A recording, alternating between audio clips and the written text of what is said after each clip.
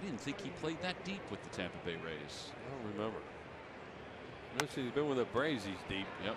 Johnson charges, bare hands, no play. Bobbles that one. And the Phillies will have their second hit.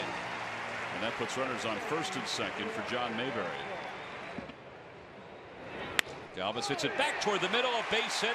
Another run for the Phils. Ruiz scores as she stops at second. It's a 4-2 ball game.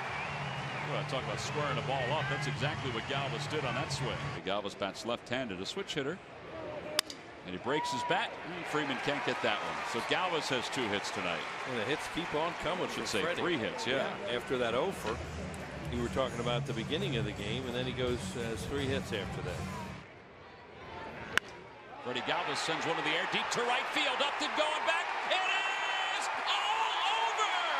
A solo home run for Freddy Galvis. He's just won the ball game here in the bottom of the 9th inning. The Phillies walk off with a 6-5 victory and let the celebration begin.